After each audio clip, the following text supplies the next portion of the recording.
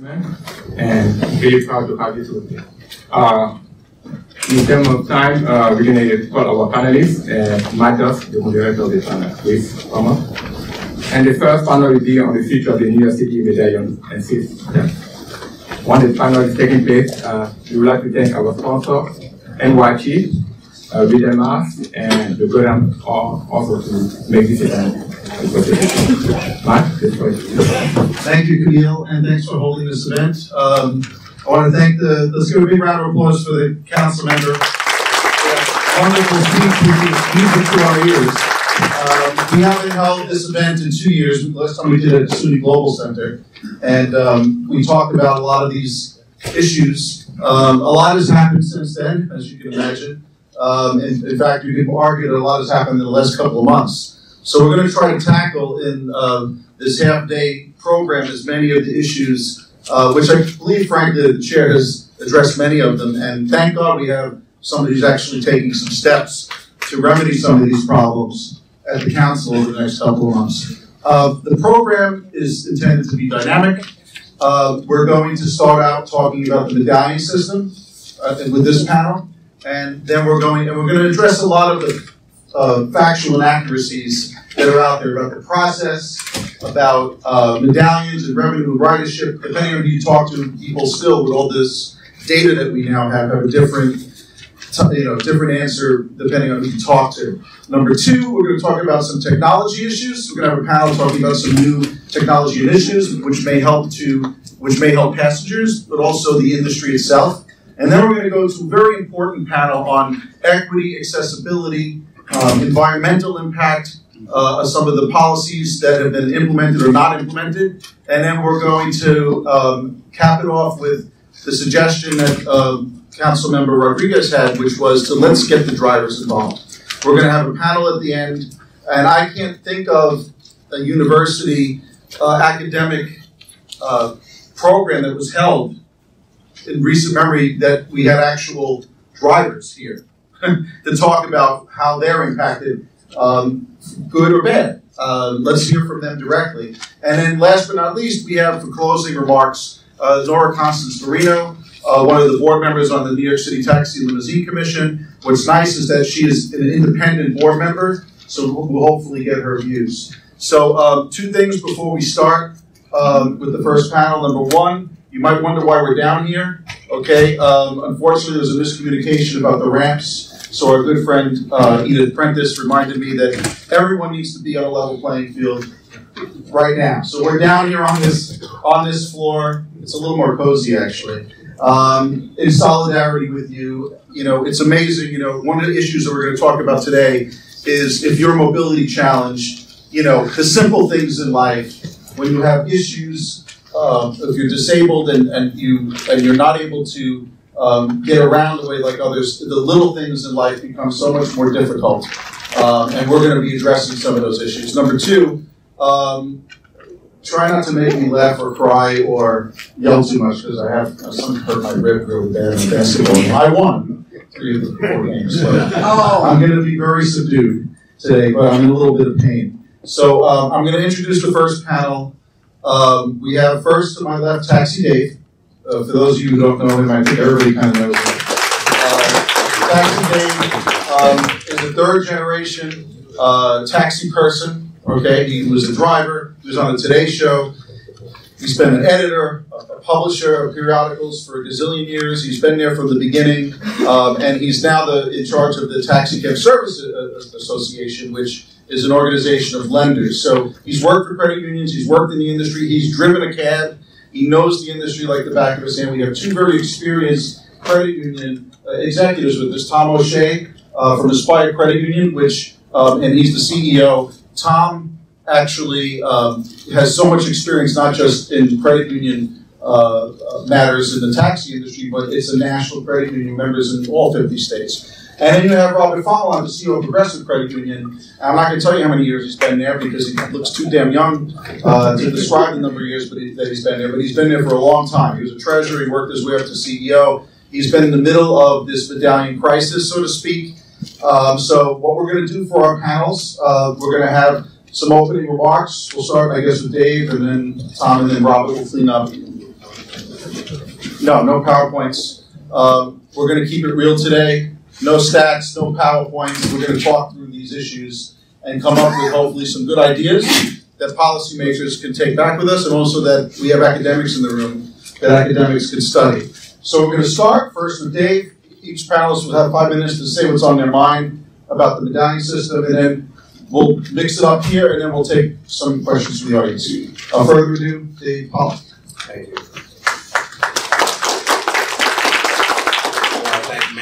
I want to thank Matt. There we go. I want to thank Matt and Councilman Rodriguez. You encapsulated all the unfairness and what's going on in the industry. You mentioned a number of things. The 5% transfer tax, for those of you who don't know, even at the last Medallion auction, the average price was over $800,000 or $900,000. The city made 5% on each one of those. Oh no, I'm sorry. On auctions, there was no 5%. When the Medallion is transferred, there's a 5% transfer tax. In today's world, it's a stumbling block on business. They can't hear you later. Okay, so there was a 5% transfer tax for many years that the city would benefit from. And it's been a stumbling block for current investors. If a Medallion were to sell for, at one time, $1 million, 5% is what, 50,000? And now that has been reduced to 0.5%. So I want to thank Donis Rodriguez and the Transportation Committee for doing that. There are a number of things that politicians in New York City have done. The universal license he mentioned brought hundreds of car service drivers who wanted to drive yellow into the industry and made it easier to drive a yellow cab. And but what affects the price of the New York City taxi Medallion? Hailing. Some of you may have hailed a cab to get here today. Some of you may have seen people hailing. And there's the income potential from that Medallion and the different ways Medallions are handled. There are owner drivers, and we'll get into the differences in a minute. There's the roles of credit union financing, which has changed drastically in the last 2 years. Congestion. I noticed there are people from DOT and MTA here. Bike lanes aren't the utopia for transportation in New York City, but we'll get into that. Competition and enforcement, and then the workforce. Somebody told me in the industry that without a workforce, every other problem is just a nuisance, and that's true. So maybe we start, with the workforce. Why did drivers leave the yellow taxi industry? That was really the problem. You had owner drivers and you had fleets. Then leasing became prevalent the last 20 years or so. So leasing Medallion enabled people who owned Medallions for 20 or 30 years to now, instead of drive themselves, which the law required, to give it to a leasing agent. And now they could go into another business in New York City. They could retire down in Florida. And meanwhile, still have a monthly income of sorts from this leasing agent. When the driver workforce is depleted, who's going to drive those cars? Well, an individual can take back his Medallion and drive it himself, but my heartfelt problems were Medallion owners in their 70s and 80s who were ill health, who could no longer lease. The leasing agents and every Medallion owner are required to buy a wheelchair accessible vehicle. Okay, it's a great thing. Half of the entire taxi fleet is going to be wheelchair accessible. And you've heard it said again and again. That's why some of the people later will speak to you about it. Yet, the app-based vehicles don't have to have one. There's no mandate. Drivers like to save money. They want a hybrid vehicle, like the Camry hybrid you heard about. Yellow cabs are mandated. There's vehicle inequality in the taxi industry. Camry hybrids are the driver's choice. Yellow cabs cannot be Camry hybrids anymore. Is that because of a contract with Nissan? I don't know. Drivers want to save money. So you would figure the wheelchair accessible vehicles the new taxi of tomorrow. Taxi of tomorrow, it sounds so dynamic. Technology is here today. Part of this discussion is about technology. Is the taxi of tomorrow a hybrid? No. There is no purpose-built hybrid taxi of tomorrow or purpose-built wheelchair-accessible vehicle that's a hybrid. So if a driver wants a hybrid, hey, I'm going to go to an app-based company.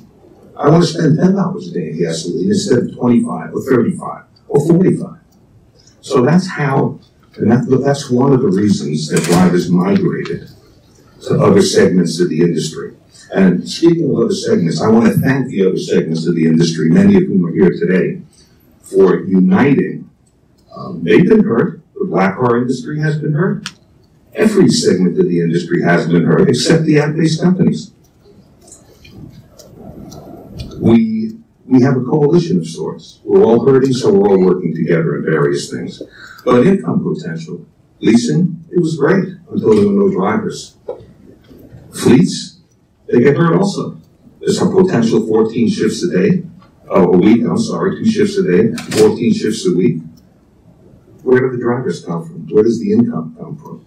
The price of the medallion, the value goes down when the income is reduced. Now, Matt has some statistics here, and the TLC has printed statistics. In the last year alone, drivers' income has gone down 15 to 16%.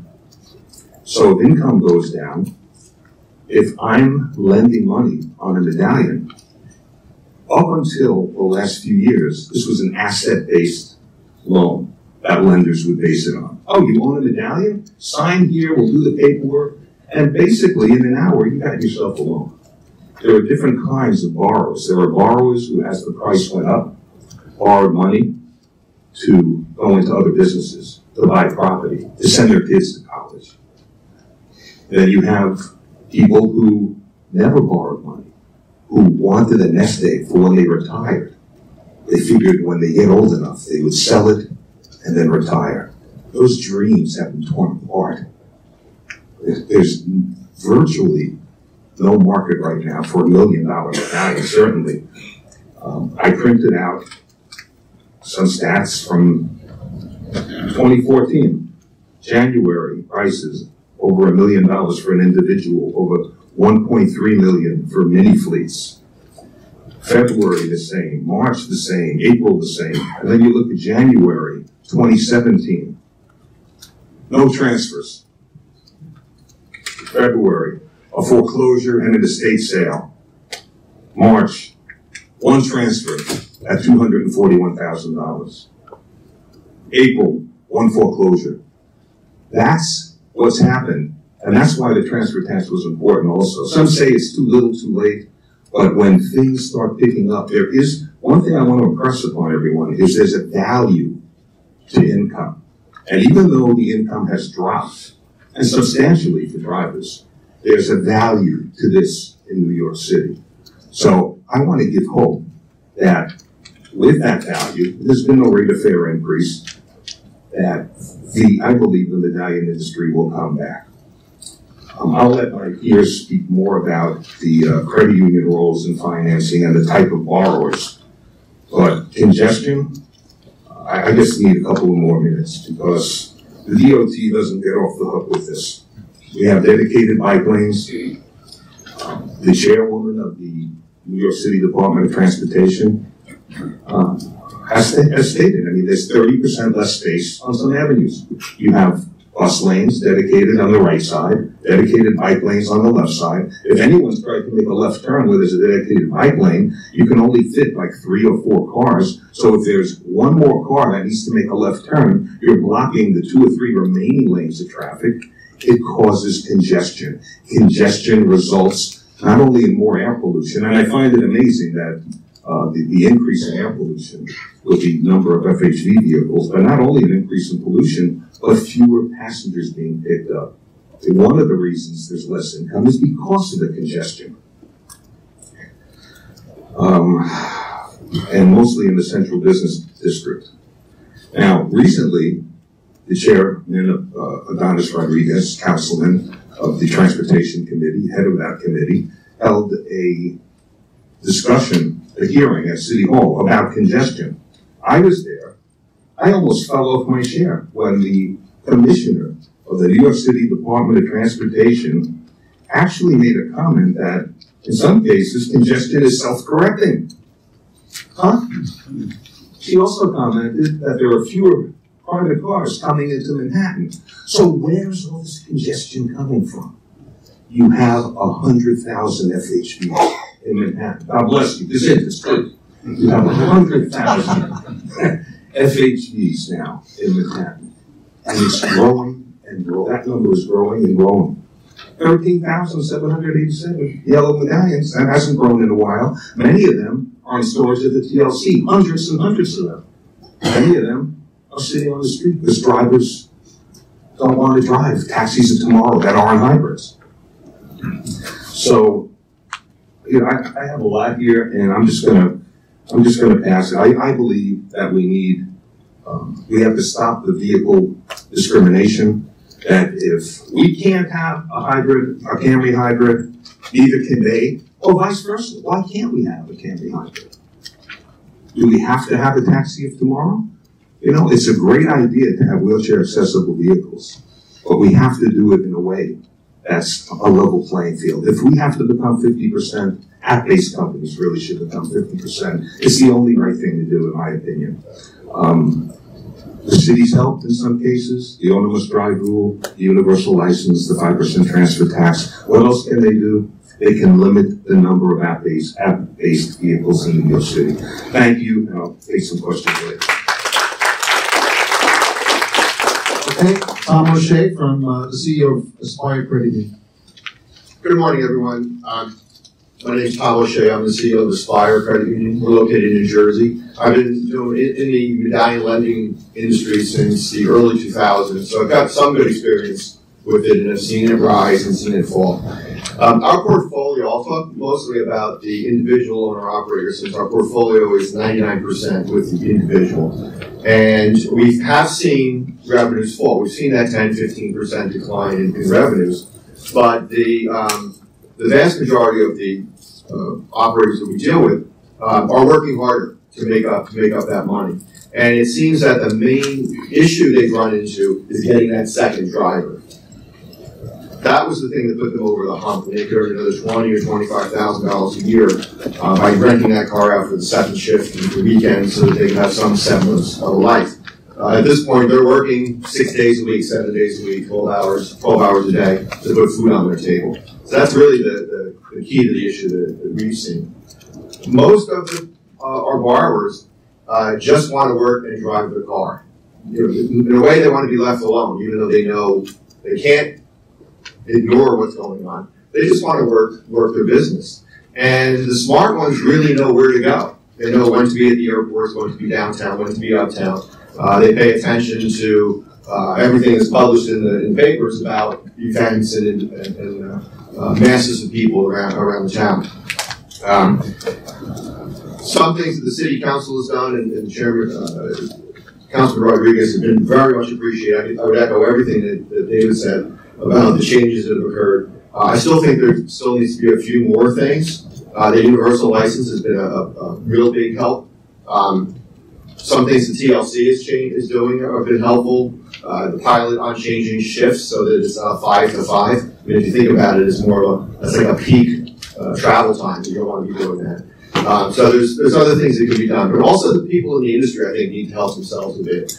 I really have been an advocate to say that you need a universal taxi app. It needs to be one application that allows people to summon a cab. Not 2, not 3, or not 4. With the market size of New York, if New York could come together and create that one app, you could create an app for the country that's based out of New York. Because right now there are dozens of them, and you can't operate that way. People go to an Uber and they can get anywhere in the country. And you know, my kids use Uber, and we're in the suburbs of Jersey, and when they go out on a Friday night, it's a great thing because there's no cabs around where we're at, and they can get in a car and not drive and go out to a bar or a club or something. You can't beat the concept. And whether it's Uber or not, with what's going on with that company, because they're really a mess. The technology is here to stay. And I think the drivers and the owners in the industry need to adopt to that technology and take advantage of it. One other thing that needs to occur is to try to lower some of the costs. The hybrids are a great example of lowering costs because they're much less expensive to operate. But looking at better lower cost credit card processing, meter management, vehicle maintenance, insurances. There's a whole bunch of little issues that can be dealt with cooperatively. Following our credit union model, drivers can work together to create better pricing for themselves. So I think that type of thing needs to happen as well.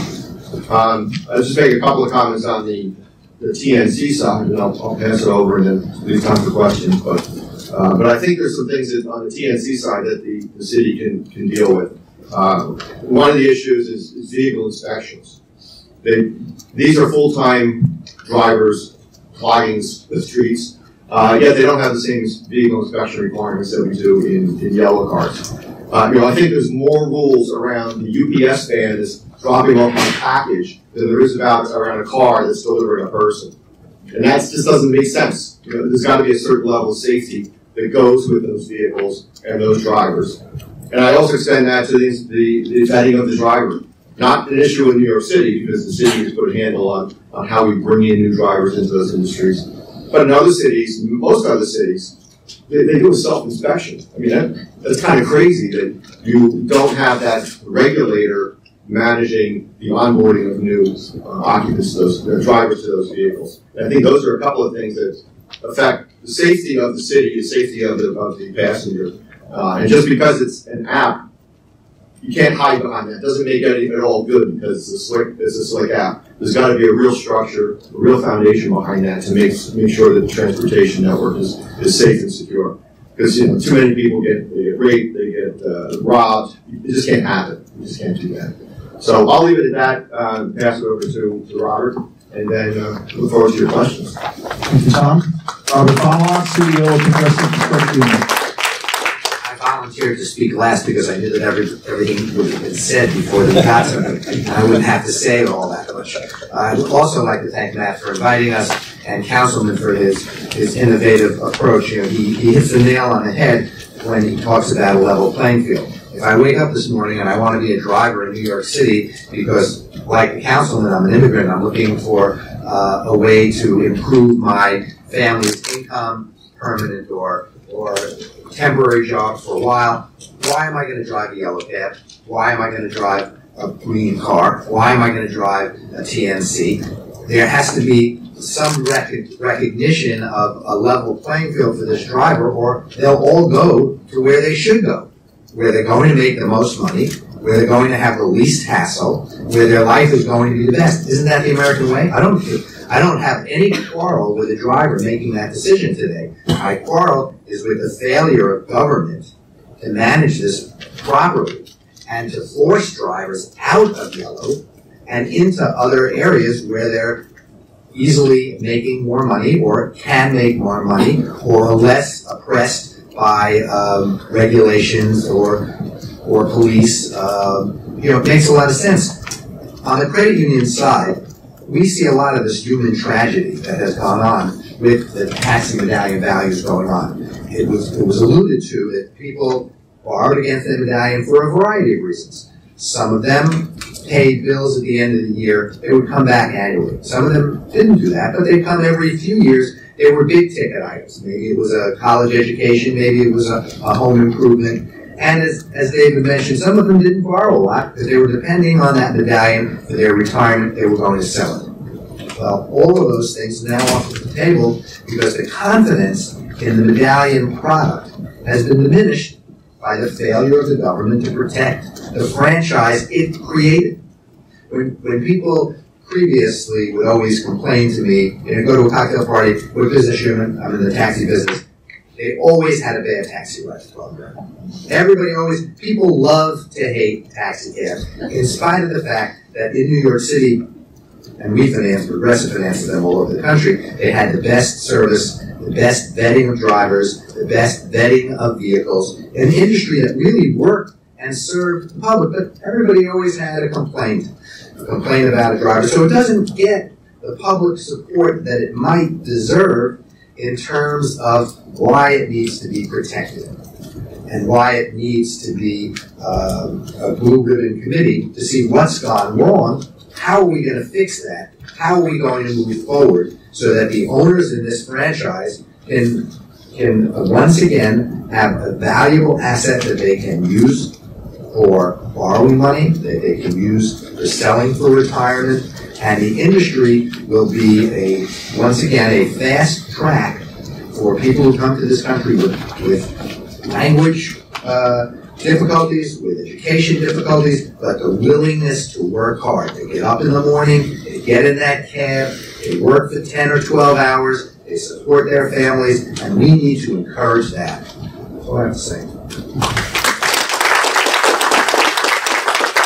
Before we go to the audience, a couple of questions for discussion.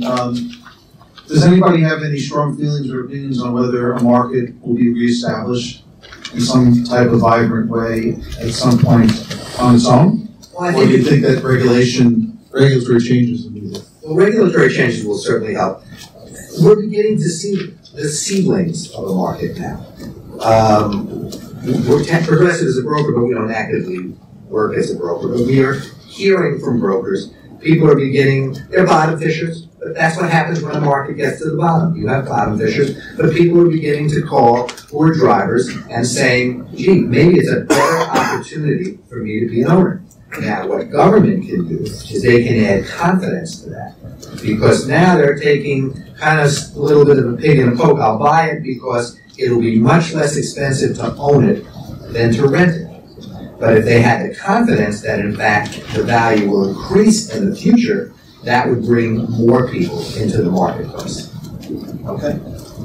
Anybody want to answer that? Joe, I agree that, and right now there's a big disconnect between the economic value of the medallion and the transfer values. And typically, the transfers we've seen, there's always a story behind it. It's a retiree just looking to get out, which is really the tragedy of the whole thing, whole system.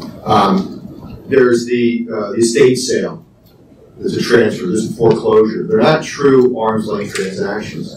When we do our economic valuations, and we use a number of different approaches to it, the values are in the 500s. Some a high 40s, but they're in the 500s, not in 200. And one of the ways I mentioned this earlier to someone, I said, it's like if you were to buy an apartment building. If the building is vacant, it's got one value. But if the building is full and occupied, it's throwing off revenue, it's a completely different number. And the medallion, every time it comes back on the market, is an empty building. And it's really, what does that owner want to make of it? And since they're all the same, they can all perform exactly the same. So when we see a high end on the revenues and low costs, every medallion has the potential to do that. And it's up to that owner-operator to make that work.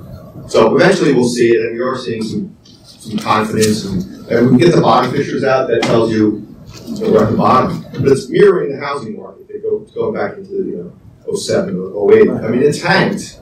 Most of the drivers are still paying rent. They're paying the bills. Yes. They want to work. Most deals with them where they pay less interest. Right. The vast majority of borrowers continue to pay. They come at their loans, as everyone or many people know, and if you don't, traditionally medallion loans were 25 or 30-year amortization with 3 to 5 year balloons. So since this crisis began, a lot of borrowers have come in. Their balloon is naturally insured, and we're modifying them going forward. And for the most part, they come in, they modify their loan, they take the next 3 years, and they continue to pay. Defaults are up. That's absolutely correct. There are failures. That's absolutely correct. But the vast majority of medallion owners just come in when their loan is ready for modification, and they want to move on to the next 3 to 5 years. I guess it depends on how you define the strategy, right? I mean, David brings up some good points, but also, I guess you could say that the strategy was that these two gentlemen who bought the medallion at 50 grand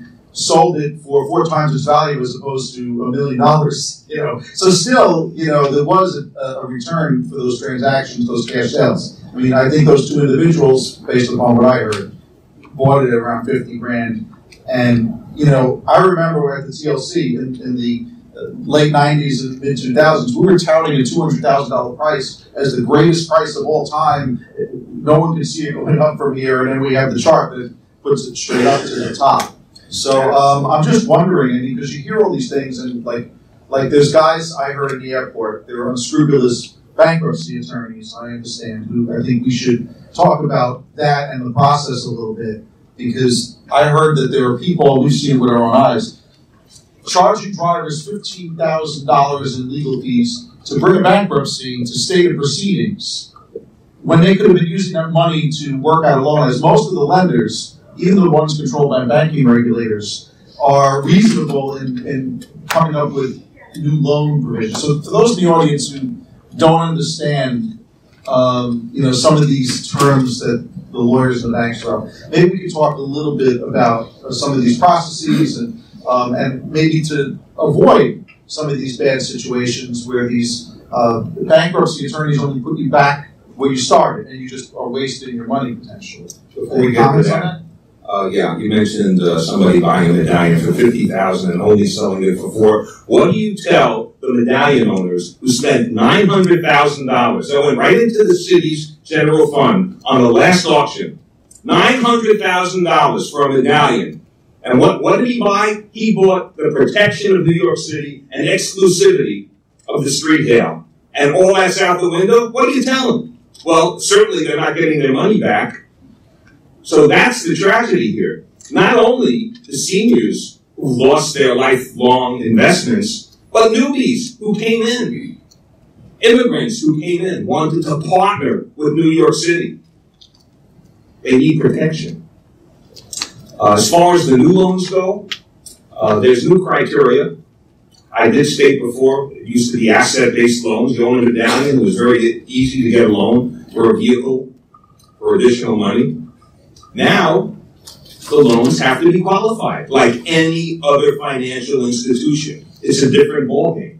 Doesn't mean we're bad guys. Credit unions made a lot of money. Drivers took out a lot of money in refinancing. It worked. It worked for the medallion owner. It worked for the drivers. It worked for the lending institution. And now is not a time to panic. Now is a time to cooperate and work together. I'll pass that on. But when we look at a bankruptcy situation, I think that's really, from a credit union perspective, it's right up our alley, because one of the philosophies of the entire movement is helping our members to improve. So when we get somebody that's in trouble, they're the people we want to talk to. Because the issue is typically not just a medallion. It's other debt, it's lifestyle, it's a combination of things. So when we can sit down, if we have the opportunity to sit down, we could work out an arrangement. Sometimes that's them dealing with other debt. I had an example of one borrower who had a couple $100,000 in student loan debt, and his payments were over $500 a month. This was just a couple weeks ago. And based on his income, he could qualify for an income contingent repayment of the student loan through the federal website and drop his payments to less than $100. So that's a $400 a month savings. So those are the types of things that we help guide people through. And then we see, all right, how can we work out the medallion debt? Do we take that large loan and split it into two pieces? Do we lower rates? Do we give temporary reprieves to reduce payments to help them through? And we do these things on a short-term basis because we want to follow the industry and see where it goes. So hopefully we can get back to some normal level at some point in the near future. But we really, it is an absolute waste of money to go the bankruptcy route. You're better off sitting down and working with us to work through, because long term you're going to maintain your credit, you're going to be able to restore your credit. The bankruptcy, and you're basically out of the business. You're going to be out of business, not going to be able to borrow.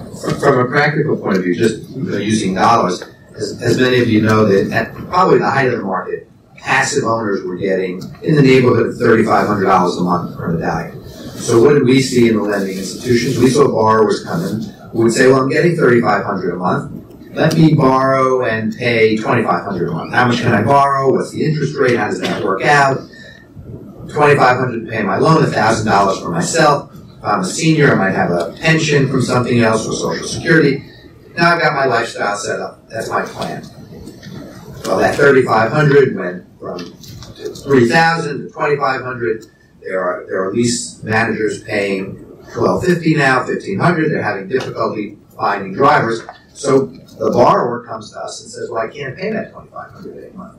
Is there a way we can restructure the loan? Is there a way we can help you? And as Tom said, there are a couple of tools that we have, restructuring the loans, interest rates, a variety of different methodologies to help the borrower through the crisis.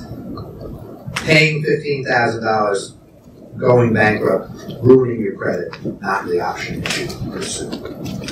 What's the Medallion worth right now? Whatever anyone's willing to pay for it. Any buyers here? I mean, we know that the courts have. It's a scary time, man. Okay. Well, the courts have accepted valuations, and the banking regulators at much more than the 200 range, right? I think The 500. 500 is range. 5. It would be foolish to take the lowest value each time there's a transfer and say, oh, that's the new value, race to the bottom. When there are borrowers regularly coming in and renewing loans at $500,000 And all of you have mentioned at one point that it's an income-producing asset, the revenue is there. So, you know, the stats are one thing. The stats, the 15% drop or, you know, in ridership, the stats are across the board for all the drivers. All drivers are not the same, right? Some work more than others, some know where to go. I think you mentioned that. Have we also seen, in terms of the owners, the fleet owners' revenue, has there been a decline in the amount that those who are leasing have felt as well? Or what's going on the cash flow income side? Because I think you all kind of, at some point, alluded to the fact that it's not necessarily that someone's willing to pay as much as it is now. It's an income-producing asset, like a property that's being leased, right? Drivers are renters. There are less renters. So if owners are landlords and drivers are renters, and there are less renters, then the landlords are making less money. I mean, that just is a fact that they're making less money, and they can also they're not able to charge as much money to rent as they previously did. The city has a lease cap. And I would say from 2005 to 2013, for the most part, drivers paid the lease cap rates on a daily basis or weekly basis or dove basis, whatever that was. And fleet operators and individual medallion owners had a regular and ready supply of drivers. The owners were making money, the drivers were making money, everyone was very confident with the way the system was working. The collapse of the driver pool has caused all of that to go into disarray. And then you have an allowance in New York State, June 29th, the TNC law in New York State. That means everybody in this room and your grandmothers who drive can be an Uber car. In New York City, you're supposed to be registered and have plates and commercial insurance, etc. I was up in Westchester. Westchester, you might have heard on 1010 Winds or 880 this morning. They're having problems with it. Why? Well, when you hear something like 43 drivers were turned down for act licenses in Westchester, and every one of them is driving an app-based vehicle now. There's something wrong with that vehicle. Why are you denied a hack license? Is it a criminal problem? Is it a driver's license problem? An insurance problem? I don't know. But I do know this. Once again, you need a level playing field. And there are things people haven't thought of. They say that, oh, you drive your private car, and I'll just make this quick. Here's a synopsis. You drive your private car, your liability coverage covers you while you're driving. You get a new insurance policy, by the way. I think the first sentence says this will not be used as a commercial vehicle for Uber or an app-based company. But when you pick up an Uber fare, the Uber insurance kicks in. Now, I know from friends in the industry in different segments that it's nature. The driver might say, hey, can we call you privately next time you want to go to the airport? You're a big tipper. Or the passenger might say, I love your car. I love talking to you. Can we do this? Hey, who wants to pay 25 to 30%? And that fare occurs, and then there's a horrific accident. A liability company denies coverage because it was used for a commercial purpose, and Uber denies coverage because he didn't log in. Who pays for that? The people who pay insurance in New York State, you will see the rates go up tremendously as a result of this, okay? There needs to be a level playing field. Take an example. 80 years this industry has lived in New York City. We have a taxi commission. We have regulations. It's worked until people try to work around the rules and regulations. You should follow us, not circumvent our rules and regulations. So I'm glad you brought that up, Dave, because that was the next question. This is clearly is a cause for concern, right? People who are unqualified, if Nassau and Westchester don't opt out of this new TNC law, are going to be able to, I think, if they own a car now in the delivery industry, they'll get a massive premium reduction by just showing up and registering Westchester. But more likely, like David mentioned, you're probably going to get a lot of folks who couldn't hack it, so to speak, as a cab or a limousine licensee in these jurisdictions, and Uber's going to expand the pie. And by the way, Uber and Lyft were, once again, invited several times, and they just refused to show up to these events, and that's very unfortunate. Because we love to hear from them. Look, there's no shortage of opinions here. You're going to hear a lot of people disagree today. But I think, this is a cause for concern for, as long as the chairman's with us today. We had a couple of ideas, right? We talked, and I just want to get them all out here before we go to audience questions. Number one, we heard about Tom's suggestion about a universal taxi app, which they tried to do in Chicago, but they just picked two apps, so it's not really universal. It's like a parallel universe. They have two apps there. Montreal is looking to get one app. I think there's talk of that. You talked about the cap. That's obvious. Concerns about the TNC law getting rid of reciprocity and causing an influx of unqualified people at the borders coming into the city and taking business. You also mentioned pricing.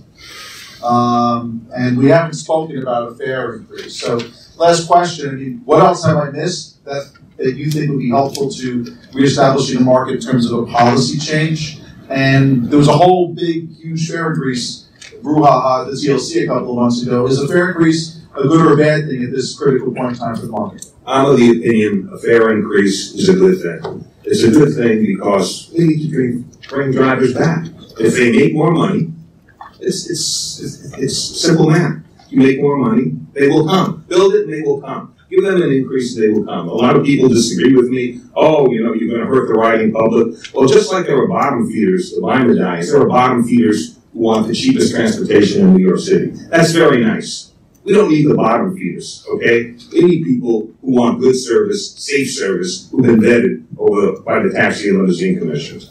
And another thing we need, what does MTA give us? And every time you get into a yellow cab, there's a 50-cent surcharge, right? That's a tax that goes to the MTA. Drivers are tax collectors for the MTA. What does the yellow industry get from the MTA?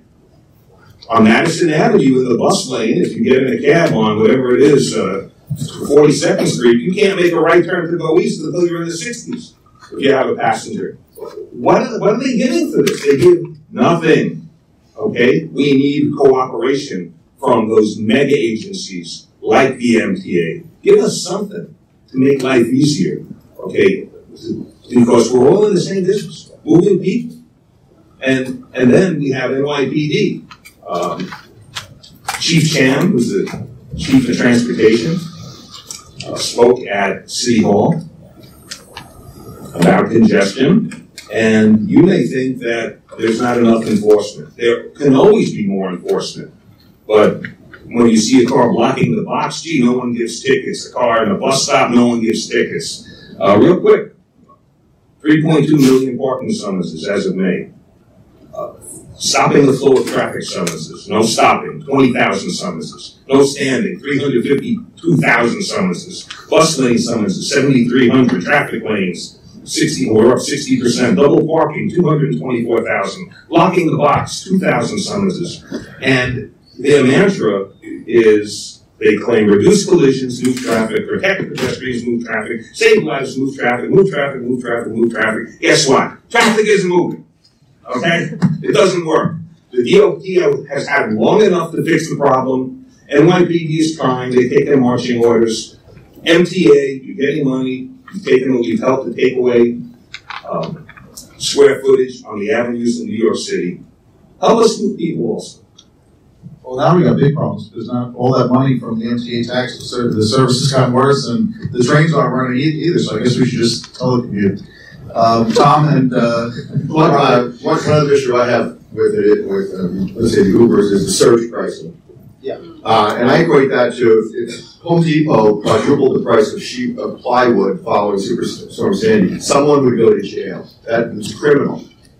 You know, they're not permitted to do that, yet when you put it behind an app and call it surge pricing, it's all good. It doesn't make any sense. I have a real issue with that. You should be able to get it fair. A fair is a fair is a fair. Get your number and go with it without price gouging. You know, the title of this session, which maybe we could finish on this, is politics. I think, look, I was at TLC for a long time. This is a very political industry. There's no aspect, there's no such thing as urban planners and transportation planners sitting around a desk with whiteboards. That doesn't happen, okay? Every single thing is political. Every single thing that happens or doesn't happen. It's unfortunate because the TLC, I think, was set up in a way where it wasn't supposed to be political as the board of the commission, in theory, as the MTA. But, you know, how much does politics in the current state of New York interfere with or help us get things done? Because clearly the failed cap scenario, things that have been done, the timing of them, it's all about politics. Is there a way to depoliticize this whole thing? Because everything is political, media-driven, and to say that the media had nothing to do with the fall of the Medallion prices is silly, because they did. It was a front-page New York Times article written by a columnist that caused the market to freeze. A single article by a columnist, not even a reporter, a columnist. So what do we have to say about politics? Is the politics in our favor, against us? If the mayor gets reelected, is he going to do a cap? Is the TLC going to revisit that flawed McKinsey study? What's going to happen? Politics and government go together. The politicians are the only ones who can put pressure on government to do their job properly. So if government hasn't done their job properly because the politicians have failed to influence them to do so. Okay. Any thoughts? Follow the money. Are you going to run for mayor, Dave? The green cars. I can remember going to many politicians' offices, and we were told every FHD is going to become a green car. It'll alleviate the gypsy problem. Remember that term, gypsies? It'll alleviate the gypsy problem because every non-yellow that picks up street hails above 96th Street is going to be a green car. Now the green cars are almost going out of business. Because guess what? The people I speak with in the green car industry tell me what's their biggest complaint? They get cut off by app-based cars picking up street hails. Okay? Notice that when you mentioned politics, the chairman of the transportation committee left. But I don't know, no correlation. I love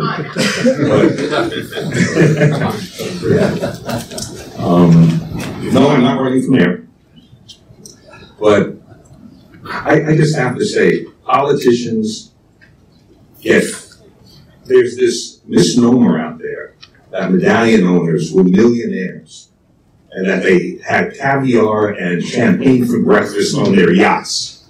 Okay, that's the way, oh, you own a Medallion? Oh my God, you own a Medallion. Not realizing that what a purchaser really bought was he bought a job to work 12 hours a day, 6 days a week. Hopefully he had another driver, which you can't get now. And now you don't even have the support of the politicians. They've tried to do things, but it's not enough. So we need some big stuff done. We need vehicle equality, to start with. We need the MTA to help us. We need less congestion. I mean, there's an overall picture. And financing, I really can't talk about. So I won't. Maybe I will run for mayor. Okay, we have time for 1 or 2 questions. Yes. Yeah. If you come up to this microphone. Sure. Matthew, I fully concur with the unfairness that you described in the different industries. And if you equaled all the unfairness that was in there, I think that would bring back a significant portion of the yellow cab's ability to compete. But I think people have gone to the app-based application because it offers a consumer service that they weren't able to get. Also for regulations getting in the way. And do you see a path through for the yellow cab industry to offer competitive service with what the rest of the industry has had, and perhaps even better service than the apps they've been able to provide, a different way of pricing structure, pickup, whatever it is you've been thinking about? There's another panel, and I think one of the app-based companies is going to be on that panel or two. And that question is, they'd be more qualified to answer it. But I will tell you this. There are apps in Yellow Cabs. Yellow Cabs have two major apps. Curb, and what's the other one? Arrow. There we go. The difference is this. If I'm one of the 60 million tourists who come in, and I don't know anything, whether I'm in Chicago, Los Angeles, Detroit, Miami, or New York, I have Uber. I can't call the yellow cab from New York City and all those cities. The New York City apps are just in New York City. So that's a little bit of a disadvantage from the business point of view and from people who travel around. Yes, one more? You have your hand up first.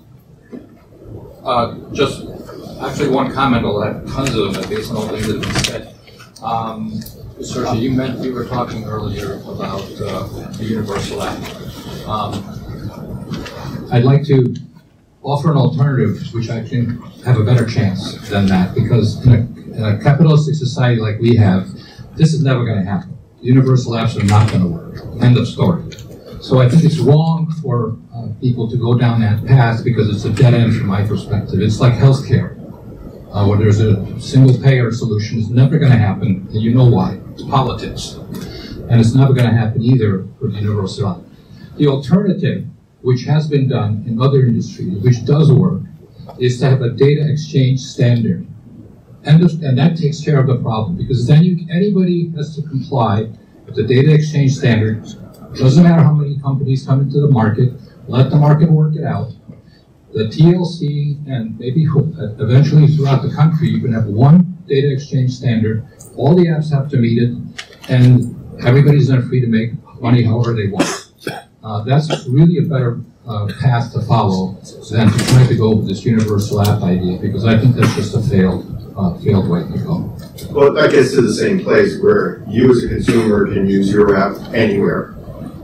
And if that app provider has in-app ads to offset it, or that totally works as well. If you need an example of this, by the way, look at the pharmaceutical industry that uses it for clinical trials. Universal data exchange standard works, and any number of companies can come in and make a ton of money doing it. They have to make sure that the data that gets transferred goes in a standard way to the regulatory bodies, and everybody's happy. Yeah, that is actually the misnomer of a universal app. Has been used to describe what you're talking about also. There's a couple of different experiments that are being contemplated. I think Montgomery County is actually, Maryland is actually, and just to clarify to the audience, we do have to end and go to our tech panel now, that you're talking about an open API platform. So, and if I'm wrong on this, you correct me, but I understand that the payment industry has this too, but everybody has to put their data and accessibility into the cloud, and then the TLC or the marketplace would open up a platform for any app to connect to that platform so that any driver anywhere in the city could take rides from any app. Is that what you're getting at? No. Or did you have a different, what were you? No, it's more generic than that. In other words, the idea is that if you specify the kinds of data that you need to run if you specify the data that is needed and standardize the way that it gets collected, the way that it gets reported, then yes, what you're saying can also happen. But the idea is to be just much more generic and provide a universal way for anybody to exchange data where everybody is happy, and you don't stop the marketplace. My problem with the term having a single app is that the marketplace won't stand for it, and you won't be able to implement it around the country, never mind the world. And ultimately, you can't have a data exchange standard which will, in fact, work around the world. It will work in the US, it will work in New York, it will work in DC. And then the regulators can step behind it and use it and basically specify and use the parts that they need in order to make sure that the local regulations are met. So it's not demanding any kind of an application necessarily to be built. It's up to the marketplace to decide what their app is going to do. But the standards are there saying to collect this kind of information, it has to be in this format. A simple example, is it female, FM, male? That kind of stuff in the pharmaceutical industry is important. How do you measure blood pressure, for example? So it's just the data. You find the data, tell people how you want it transmitted to you, and then the market's open. All right, and thanks for that clarification. Unfortunately, we're out of time. But some folks wanted to, as we transition to the next topic, tech questions. So we're going to bring up a couple of the app companies to talk. Let's give a big round of applause for David and Tom and Robert. For those of you who have questions,